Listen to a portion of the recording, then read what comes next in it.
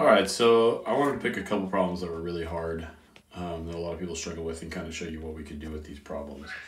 So the first thing I would do here is I would take what's in parentheses and I would write it in exponent format. So we can make this as z to the 2/3. All right, now that we have it written like this, what we can actually do is we can actually take this 1/3 and apply it to both the 27 and the z. So you could think of this as 27 to the 1/3 and z to the 2/3 to the 1/3. Well, we'll deal with this in a second, but let's play with this first.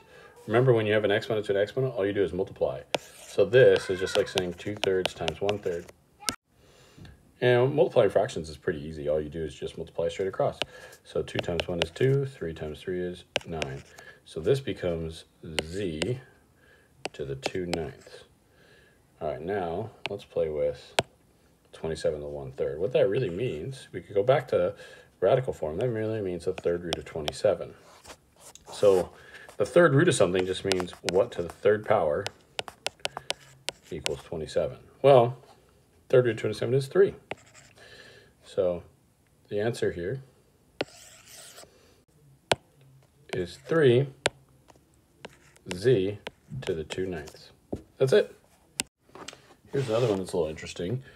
And what I would recognize first is that regardless of what's this square root's going on, what's going on inside here is these are two things being multiplied together with the same base. So we can just add these exponents together. So this is the same thing as the square root of x to the 3/4 plus -1 or simply -1.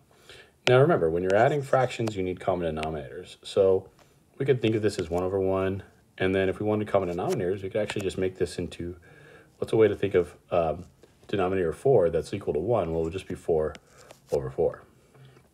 Okay, so this is the square root of x to the 3/4 minus 4/4. So that's the same thing as square root of x to the -1/4. Okay, now what can we do here? This gets a little bit funky. They want us to write it all in exponent form. Remember, well, when there's a square root without, or a radical symbol without a number in the correct term is index, but I like to call it in the crack, right? It's a 2. So that number is a 2. That means I can rewrite this as x to the -1/4 parentheses 1/2. Because there is no number out here, so you'd make that a 1, make that a 2. That's how you could rewrite your exponent. Well, once again, now I just have a multiplication here. So I'm just going to multiply -1 times 1. That gives me -1. And 2 times 4 gives me 8. And so I can write this whole thing as x to the -1/8. And that's actually what they're looking for, right? X to some number. The number could be a fraction. That's fine. There's nothing wrong with that. Okay? All right, so there's two that nobody was able to get right yesterday that I thought maybe might be helpful for you all today.